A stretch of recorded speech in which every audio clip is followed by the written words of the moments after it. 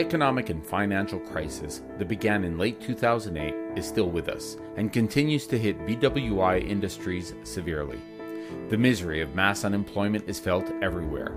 Workers worldwide continue to lose their jobs due to privatizations, retrenchments, company closures. Many find themselves in temporary, informal, casual, and insecure working arrangements under dangerous, inhumane, and degrading conditions in violation of ILO core labor standards. The impact of discrimination based on gender, national status, race, religion, and other considerations grows. Workers fight for decent jobs, wages, better and fair living and working conditions. Indeed, working conditions in BWI industries are far from decent, and much remains to be done to ensure that workers are treated with respect. Increasingly, precarious and informal work relationships worldwide have become a barrier to organizing, bargaining, and building trade union strength. Workers outside regular direct employment contracts live in a world of insecure work, often without any social, legal, or bargaining protection. Incredibly, even those protected on paper are cautious about organizing for fear of losing their jobs. Growing global migration also affects organizing possibilities in the construction sector. Going forward, millions of workers will cross continents seeking work and a better life. The time has come for a change of direction. Greed, self-interest, and inequalities need to be challenged. Multinational companies with nation-sized budgets must heed to the call of equality and dignity. Governments must also put people first. We must get people back to work with a recovery plan based on humanitarian values that will create a fairer and more sustainable world economy for future generations. We need laws and enforcement that protect workers' rights. But there is some good news on the horizon. Climate change and environmental awareness are opening the way to green-driven construction opportunities.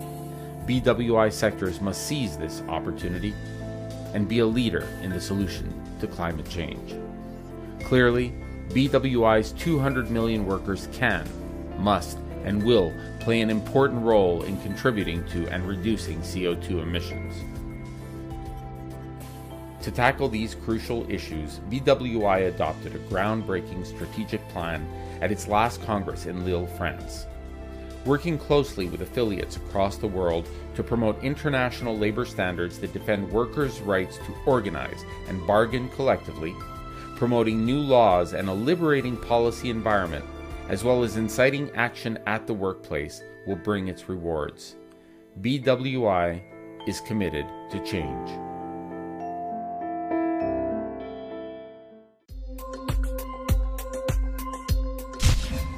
Dear comrades and friends, the BWI Global Team and I extend greetings of solidarity to all of you. This is the first of a series of podcasts that will keep you connected with the implementation of our strategic plan.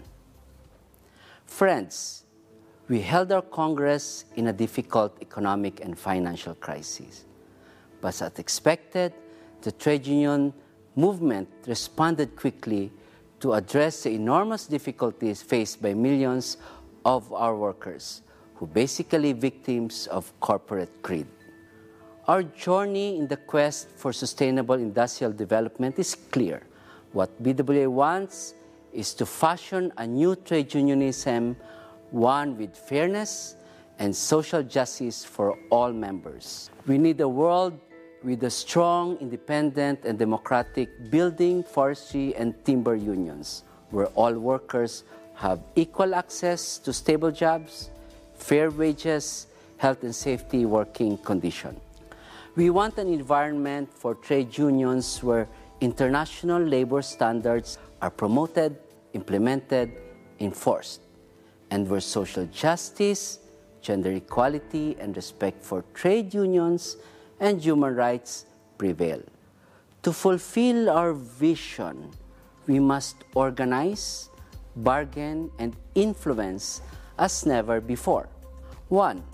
Organize. By organizing the informal workers, casual workers, migrant workers, young workers, women workers, we will increase the membership of our trade unions. To do so, we need a rights-based approach including strong structures and clear policy agenda. For instance, the implementation of the BWI international framework agreements with multinational companies will secure organizing and bargaining rights, providing decent working and living conditions to workers and their families. 2. I believe that the binding agreements and stronger collective bargaining system will give our workers greater coverage. We must campaign against informal and illegal employment and push for direct employment contracts with Social Security and paid holiday entitlement. 3. Influence policy. It is very clear to me that we need to engage into dialogue with multilateral institutions in order to reach sustainable industrial policy development. There is a need to improve health and safety standards by ensuring enforcement of laws and regulation by public labor inspection. We must push for industry standards that extend bargaining coverage to all workers in our industrial sector and lobby for sectoral wage to be established through legislation or through collective bargaining agreements. We must definitely push for the inclusion of gender fair clauses.